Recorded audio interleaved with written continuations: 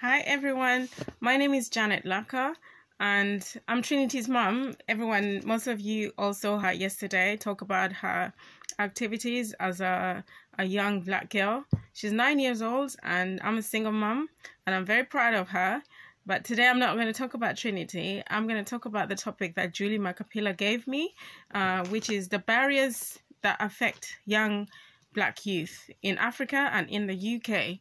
And I'm also going to talk about being a single black mother as well, because that's a big hindrance as well. Anyway, so first of all, I just want to give a huge thank you to Julie Macapila for giving me this platform to, voice my views on the concerns that I see that affect the black youth in this country and in Africa. Yeah, so the first topic that I want to talk about is on lack of education. A lot of the black kids in Africa, they're not educated, not because they don't want to be educated, it's because they come from homes where there's a lot of poverty and the parents can't afford to pay their fees. So they're not able to go to school or attend any activities at all to focus them onto something. So even if they're not going to school, there is no other activities that these kids can focus on so they can stay focused and on the straight and narrow. So most of them end up just staying at home or just on the streets doing nothing, and then they end up in trouble. Yeah, so that's another big barrier that affects the black youth, especially in Africa. And in here, the main hindrance with the black youth is kids coming from single father. A lot of people say single father homes, like the people that don't have fathers in their homes. The kids normally tend to be like on the streets, knife crime and, causing trouble and stuff. But I just want to say that that's not necessarily the case, because I know a lot of so many, I'm one of them. I never had a dad in my life, but I'm fine. I'm not smoking, drugs or doing, anything bad or anything. I've never been in trouble with the law, and there are a lot of people who never grew up with their fathers and they're doing well, So we need to stop this excuse or kids that don't have fathers in their lives are the ones who are out there, having so many barriers about finding the right jobs and going to school and getting in trouble with the law. That is necessarily not the case.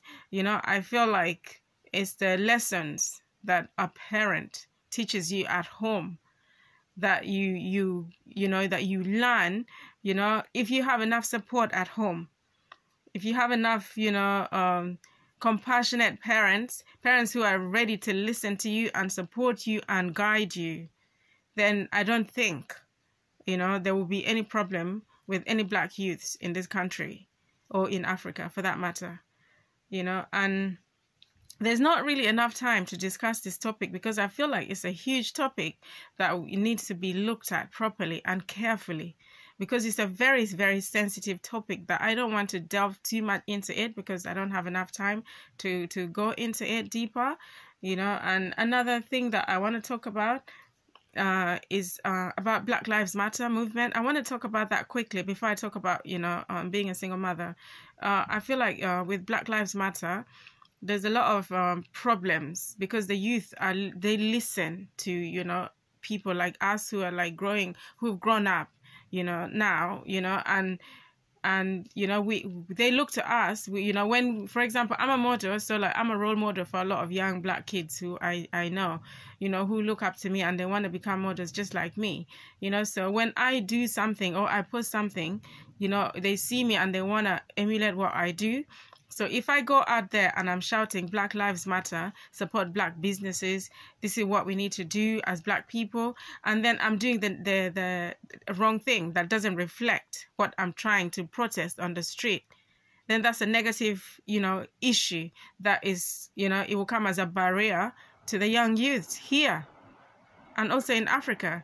Because if you are not doing what, you don't reflect what you're talking about, then that is sending a negative message, which is affecting the black kids as well, because, a lot of black people who are protesting Black Lives Matter, they don't actually practice the Black Lives Matter movement, because in Africa, there's so much tribalism, which is even worse than Black Lives Matter movement here, You know, there's racism, serious racism here, but there's also serious and dangerous racism in Africa. I grew up half of my life here and half of my life in Africa. And I was seriously like bullied for being dark-skinned and for coming from the northern part of Uganda. And I was born in Kampala. I've never even been to my own hometown, you know, but I used to get bullied at school as a young black child in my country. I'm a citizen of Uganda, and I still used to be bullied for being dark-skinned and being called a monkey, that I should, you know, there's certain names that I don't know how to translate them into English that are really horrible, that they used to say them to me and say I should go back to my place. My goodness, I'm in my place in Kampala. It's the capital city of Uganda. It's for everyone. Everyone is allowed to be in Kampala. You know, you can't send me away. Send me away to where? Where? I don't know that place you're sending me to. I've never been there. You know, this is where I was born. I belong here in Kampala just like you. We are all one people. We need to love each other and treat each other equal. Anyway, Black Lives Matter movement and racism is also, and tribalism is another big, huge topic that, you know, it's another topic for another day. But I just wanted to touch on it as well. So my last topic, because I don't have enough time. So I just want to talk about being a single mom. You know, as a single black mother in this country, it's so hard. And there's a lot of young youth who are single mothers.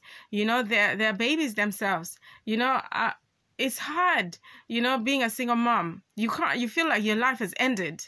Basically, when you have a child and you're young as well, and you have no support, you know, from your father's child, you're not getting support to look after your child. Everything falls on you. You can't do anything. Now, I studied law. I've got a master's degree in law, and I also went back to do my LPC.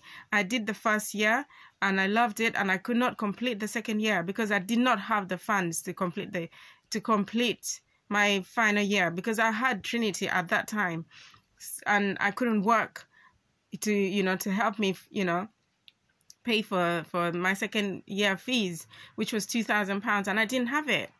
So I had to go and speak to my tutor and tell my tutor that even though I really want to become a lawyer, I just can't because I don't have the funds. So I had to stop.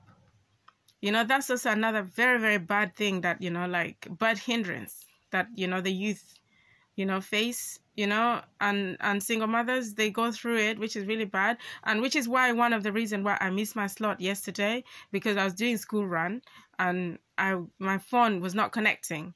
So I had to wait till I got home to connect to my network at home and on the computer. So by the time I got home, my slot had passed, So being a single mom is a huge, huge problem, in this country, especially for Black mothers. And we don't get enough support even from our own Black, parents, because everything we do, we are criticized on how we raise our kids. We're criticized on everything we do. Mind you, I was criticized for when I got pregnant. My mom didn't speak to me for 2 weeks. When I told her I was pregnant, she hung up on me. My cousin had to call her back and say, what? But it's okay because, and the thing is, I had finished my master's degree at that point. I don't smoke drugs. I don't take drugs. I'm not an alcoholic. I drink alcohol, but I'm a straight up stand-up girl. I did everything my parents taught me.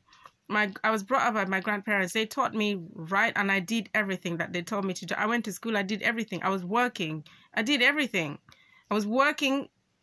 I was going to school full time at uni, and I was working every single day. I would come home at midnight every day. I worked. So when I finished, I thought, oh yeah, I have this person I've been seeing for 7 years, and now I'm pregnant, and I'm telling my parent I'm pregnant, and they're not happy about it. Why are you not happy? What else do you want me to do?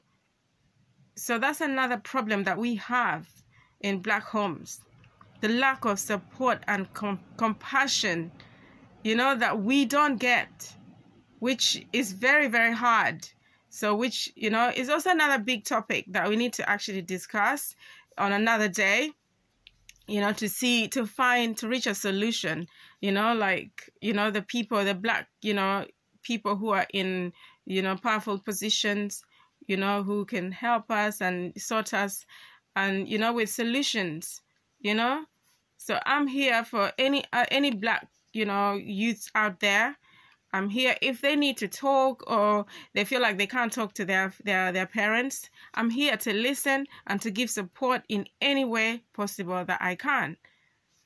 So on that note, I'm going to end this now because my time is up, because I don't have enough time to send this video, but I wish I had longer time. But I just want to thank Julie.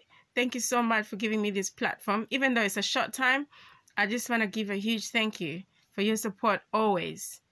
And if you need me for anything, I'm always available. Thank you very much. Have a good day and stay safe, everyone. Bye-bye.